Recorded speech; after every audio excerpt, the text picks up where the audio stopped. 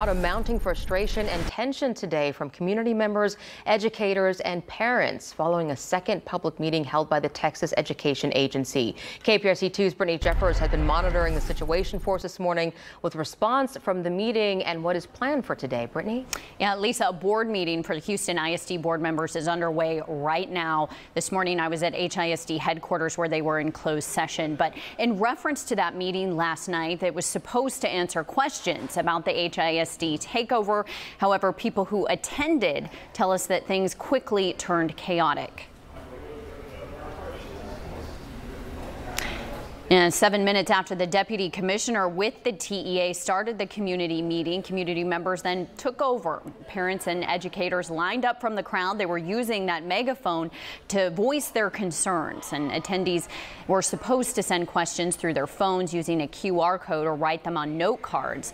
The meeting was supposed to explain the TEA's process for hiring the new board of managers, which will oversee the process of improving students' outcomes at Houston ISD. But parents say they still have many questions.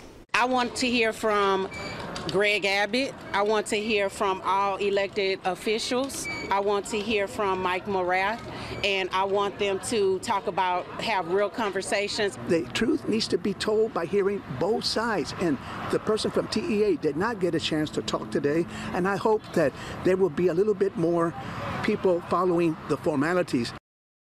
Now, something important to note here, the TEA has 2 more community meetings scheduled for next week, the 29th and the 30th.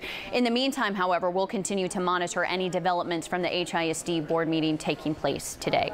In the newsroom, I'm Brittany Jeffers, KPRC 2 News.